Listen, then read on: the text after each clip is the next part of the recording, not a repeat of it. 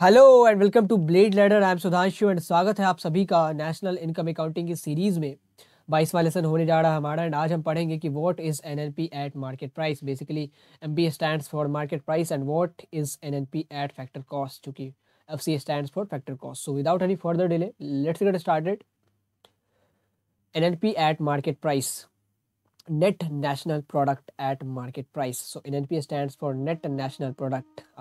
So NNP at MP or net national product at market price refers to the market value of all the final goods. क्योंकि हम यहाँ market price की बात कर रहे हैं तो obviously market value ही तो आएगा, क्योंकि market value and market price that means कि किस price पे, जैसे किसी like suppose कि if I have a phone, तो उस फोन की मार्केट वैल्यू है या मार्केट प्राइस क्या होगी, the price at which the phone is being sold in the market. जिस प्राइस पे उस फोन को बेचा जा रहा है मार्केट में, वो उसकी मार्केट वैल्यू होगी, ये वो उसकी मार्केट प्राइस होगी। So basically this is the concept. तो जब भी आप एमपी देखेंगे तो आपको ये समझ में आ जाना चाहिए कि हम मार्केट वैल्यू पे उसको काउंट कर रहे हैं, ना कि मनी वैल्यू पे। मनी वैल्यू में इस फोन को बनाने में कितना पैसा लगा है। It refers to the market value of all the final goods and services produced by the normal resident of the country during a period of 1 year. हमारे नॉर्मल रेसिडेंट के द्वारा जो भी यहाँ अर्न करते हैं, लाइक इंडिया के context में अगर कहें तो जो भी इंडिया में अर्न करते हैं, डिसाइड करते हैं एंड यहाँ स्पेंड करते हैं, इनके अलावा जो भी हमारे यहाँ से बाहर हो गए माइग्रेट होके, वो भी 1 साल तक इंडिया के ही नॉन रेजिडेंट होते हैं। एंड जो भी हमारे यहाँ बाहर से आए हैं, वो भी मान लीजिए कि इंडिया माइग्रेट होके आया है बेटर अपॉर्चुनिटीज़ की तलाश में, तो वो भी 1 सालों तक इंडिया के नॉर्मल रेजिडेंट नहीं कहेंगे। इवन तो he is earning hair, he is residing hair and he is spending hair, 1 साल तक नहीं कहेंगे क्योंकि ये लीगैलिटीज़ है। 1 साल तक वो उसी देश के नॉर्मल रेसिडेंट होंगे जहाँ से वो माइग्रेट करके आए हैं। So this is the concept which we have discussed in the video of normal resident. तो do check out that video, I button में आपको मिल जाएगी। So now it refers to the market value of all the final goods and services produced by the normal resident of the country. जैसे India के context मिले तो India के जितने भी नॉर्मल रेसिडेंट हैं with in our domestic territory या abroad में भी, उनके द्वारा जितनी भी फाइनल गुड्स एंड सर्विसेज का प्रोडक्शन किया गया है, उसको जब मार्केट वैल्यू पे आंकते हैं तो हम net national product at market price पे पहुंच जाते हैं। तो हमारा net national product at market price का अमाउंट निकलता है। फाइनल गुड्स क्यों लेते हैं, इंटरमीडिएट गुड्स क्यों नहीं लेते हैं? क्योंकि हमने बताया था आपको, इंटरमीडिएट गुड्स लेंगे तो बार बार एक ही चीज़ की डबल काउंटिंग हो जाएगी, इसीलिए इसको अवॉइड करने के लिए हम फाइनल गुड्स ही लेते हैं। Do check out the video of intermediate goods to, ताकि आपको बेटर क्लैरिटी मिल सके। नाउ अगर पॉइंट वाइज समझने की कोशिश करें तो इसमें फाइनल गुड्स एंड सर्विसेज लिए जाते हैं। एनआईटी इज इंक्लूडेड, क्योंकि मार्केट प्राइस की बात की जा रही है तो एनआईटी ऑब्वियसली इंक्लूडेड ही होगा। Now depreciation is excluded. GNP and NNP, GNP eight MP and NNP eight MP में जो सबसे बड़ा डिफरेंस है वो इसी का है। जब भी आप ग्रॉस से नेट में आते हैं तो डेप्रिसिएशन आपको एक्सक्लूड करना ही पड़ता है। एंड डेप्रिसिएशन तो आपको एक्सक्लूड वैसे भी करना पड़ेगा अगर आपको सही फिगर चाहिए तो। Like if my salary is 80K, 80,000 मेरे मेरे एम्प्लॉयर द्वारा मुझे हर एक महीने मिलते हैं। लेकिन if I have about a home and उसके लिए मैंने लोन फाइनेंस कराया तो 30K मेरा उसमें ईएमआई चला जा रहा। सो 80K आने से पहले ही 30K वो मेरे बैंक अकाउंट से डिडक्ट हो जाता है, तो मेरे हाथ में तो 50K आते हैं ना। इससे पहले कि मैं कुछ खर्च करूँ वो 30,000 पहले ही खर्च हो जाते हैं। सो मेरे हाथ में कितना अमाउंट आया, 50,000। तो इफ़ समवन इज आस्किंग कि आपकी सैलरी कितनी है, तो आई शुड से कि मेरी सैलरी 50,000 है, क्योंकि उतने ही मुझे मिलते हैं खर्च करने के लिए। क्योंकि 80,000 तो आपकी ग्रॉस सैलरी है, उसमें से 30,000 तो आपके इस ईएमआई के इंस्टॉलमेंट में चले जाते हैं, या आपने अगर कुछ पीएफ वेफ का लिया होगा उस सारी चीज़ों में चले जाते हैं। सो बेसिकली आपको अगर सही फिगर लाना है, सही फिगर आपको एस्टिमेट करना है एंड अगर आपको ट्रांसपेरेंसी मेंटेन करनी है अपनी अकाउंटिंग में, तो आपको डेप्रिसिएशन एक्सक्लूड करना ही पड़ता है। एंड डेप्रिसिएशन तो फोर्सीन लायबिलिटी है। सबको पता है कि हमारे जो टेंजिबल एसेट्स हैं, हमारे जो फिक्स्ड एसेट्स हैं, उनको एक ना एक दिन वो हर एक साल दर साल वो डेप्रिशिएट करते जाएंगे, साल दर साल उनकी वैल्यू गिरती जाएगी because of change in trend या चेंज इन टेक्नोलॉजी या वियर एंड टेयर यूजेस, किसी भी कारण से वो डेप्रिशिएट होंगे, उनकी वैल्यू गिरेगी। तो इसके लिए हर एक फर्म अकाउंटिंग करती है। So this is the concept of depreciation. तो डेप्रिसिएशन एक्सक्लूडेड ही होगा। जब भी आप ग्रॉस से नेट में आएंगे तो आपको डेप्रिसिएशन एक्सक्लूड करना पड़ेगा।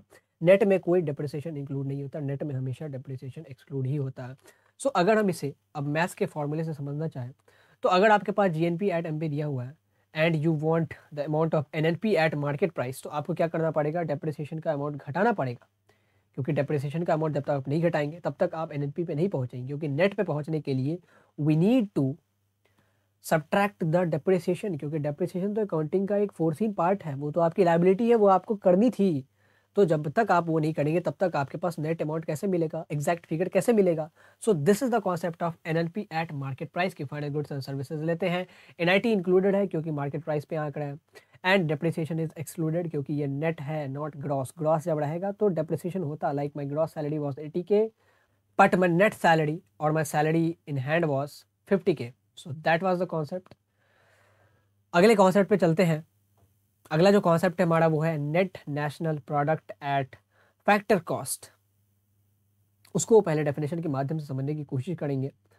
So it refers to the money value. Money value means like उसी फोन के एग्जांपल से समझते हैं, like if I have a phone, तो इसको जिस प्राइस पे मार्केट पे बेचा जा रहा है, that the price at which this product is being sold in the market, वो उसका मार्केट प्राइस होगा या मार्केट वैल्यू होगी उसकी। लेकिन जिस प्राइस पे, जिस कॉस्ट पे वो फ़ोन बना है, लाइक इस फ़ोन को बनाने में जितने भी पैसे लगे हैं in the in the payments of factors of production, उसको हम इसका फैक्टर कॉस्ट कहते हैं। उसको हम इस फ़ोन की मनी वैल्यू कहेंगे कि इस फ़ोन की वैल्यू कितनी है, 7,000। लेकिन वो बिग भले ही मार्केट में 15,000 का हो, that does not matter. Now अगर हम इसको भी बुलेट पॉइंट्स के माध्यम से समझने की कोशिश करें, एनएलपी भी वही चीज़ है। मनी वैल्यू पे हम आंकते हैं all final goods and services को हमारे नॉर्मल रेसिडेंट ने जितनी प्रोड्यूस करी है with in a period of 1 year. Same चीज़ है जो हमने एनएनपी एट एमपी में पढ़ी थी, वही हम एनएनपी एट एफसी में भी पढ़ते हैं, बट स्लाइट डिफरेंस है market value and money value का। तो इसमें भी हम फाइनल गुड्स एंड सर्विसेज ही लेते हैं। एनआईटी इज एक्सक्लूडेड, यहाँ पे एनआईटी एक्सक्लूड रहता है क्योंकि हम फैक्टर कॉस्ट की बात करें तो उसमें हमने कोई भी एनआईटी अभी तक नहीं पे करा है। फ़ोन प्रोड्यूस करते वक्त हम कुछ भी पे नहीं करते, जब ये मार्केट में जा रहा होता तभी तो हम पे करने जाते हैं ना। सो NIT is excluded and depreciation is also excluded क्योंकि यहाँ पे ग्रॉस की बात नहीं की जा रही, यहाँ पे नेट की बात की जा रही है। सो depreciation is also excluded. And अगर एक और चीज़, एक और कॉन्सेप्ट आप यहाँ समझना चाहें तो आप ऐसा भी समझ सकते हैं कि एनएनपी एट एफसी और net national product at factor cost is also known as national income और नेशनल आउटपुट। दैट मीन्स कि जो भी आप देखते हैं कि हमारे देश का नेशनल इनकम इतना हो गया या नेशनल आउटपुट इतना है, that is nothing but the NNP eight FC of India. And अगर यूएसए के कॉन्टेक्स्ट में क्या तो that is nothing but the NNP eight FC of USA. लेकिन ऐसा क्यों सर? चलिए हमने मान लिया कि इसमें डोमेस्टिक एग्रीगेट्स नहीं लेंगे, like GDP at MP FC, NDP F FC MP. क्यों नहीं लेंगे? क्योंकि हमारे पास रीज़न क्लियर है, क्योंकि नेशनल प्रोडक्ट की बात की जा रही है, नेशनल इनकम की बात की जा रही है, तो उसमें ज़ाहिराना तौर पर सिर्फ नॉर्मल रेसिडेंट के ही पैसे को हम काउंट करेंगे, नॉर्मल रेसिडेंट द्वारा कमाए गए पैसे को ही काउंट करेंगे क्योंकि उन्हीं पे हमारा अख्तियार है। लेकिन हमारे पास तो बाकी के नेशनल एग्रीगेट्स के रूप में 4 बसते हैं। जीडीपी को नहीं लिया हमने, जीडीपी एनडीपी को नहीं लिया क्योंकि वो डोमेस्टिक एग्रीगेट्स है, उसमें बहुत सारे ऐसे भी फैक्टर्स ऑफ प्रोडक्शन को काउंट कर लिया जो यहाँ के नॉर्मल रेसिडेंट नहीं थे। लेकिन इसमें जो हम जीएनपी एट एमपी या जीएनपी एट एफसी है, सॉरी यहाँ पे ये एफसी है, factor cost this is. So GNP eight FC, GNP eight MP, NNP eight MP, ये इन चारों में से केवल हमने एनएनपी एट फैक्टर कॉस्ट को ही नेशनल इनकम क्यों माना या एनएनपी एट फैक्टर कॉस्ट को ही नेशनल आउटपुट क्यों माना? सो रीज़न इज़ वेरी सिंपल कि जीएनपी एट एमपी को तो ऐसे भी नहीं मानेंगे क्योंकि यहाँ ग्रॉस की बात है, डेप्रिसिएशन अभी तक एक्सक्लूडेड नहीं है, तो हमें एग्जैक्ट फिगर मिलेगा कहाँ से? देश में मान लीजिए एक सालाना पीरियड के दौरान मान लीजिए जीएनपी एट एमपी निकला हमारा $3 ट्रिलियन, ठीक है। लेकिन उसमें हमने कुछ डेप्रिसिएशन का प्रोविज़न करा ही नहीं है, यानी कि हमारे जितने भी फर्म्स हैं, चाहे पब्लिक हो या प्राइवेट हो, जो उन्होंने जो भी प्रोडक्शन किया होगा तो उनकी मशीनरीज़ की वैल्यू तो डिप्लेट की होगी ना, उनकी मशीनरीज़ की वैल्यू तो डिप्रिशिएट करी होगी ना, तो उसको तो हमने अकाउंटिंग यहाँ नहीं करी है उसकी। तो जीएनपी एट एमपी या जीएनपी एट एफसी को तो कभी नहीं लेंगे क्योंकि ग्रॉस की बात है, डेप्रिसिएशन अभी तक एक्सक्लूडेड नहीं है। लेकिन एनएनपी एट एमपी को क्यों नहीं लेंगे? क्योंकि एग्जैक्टली यही बात है कि यहाँ एमपी की बात है, लाइक इसमें हमने एनआईटी को इंक्लूड किया हुआ है। एनआईटी को इंक्लूड करना मतलब NIT increases the value of product, not value of product. इनका NIT increases the price of product.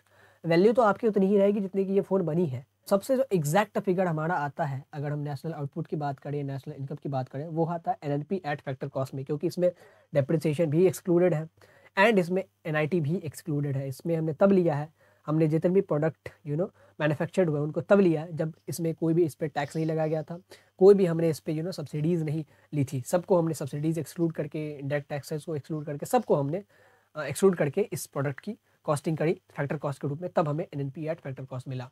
So basically this is the concept. इसीलिए हम एनएनपी एट फैक्टर कॉस्ट को ही नेशनल आउटपुट या नेशनल इनकम कहते हैं। And national output और national income, इन दोनों को हम एक कैसे मान सकते हैं, आउटपुट और इनकम एक कैसे हो सकते हैं, ये सारी चीज़ें हम आगे की वीडियोस में देखेंगे। जब हम नेशनल इनकम और डोमेस्टिक इनकम पढ़ेंगे तो ऑफन आपको पता चलेगा कि output and income are same.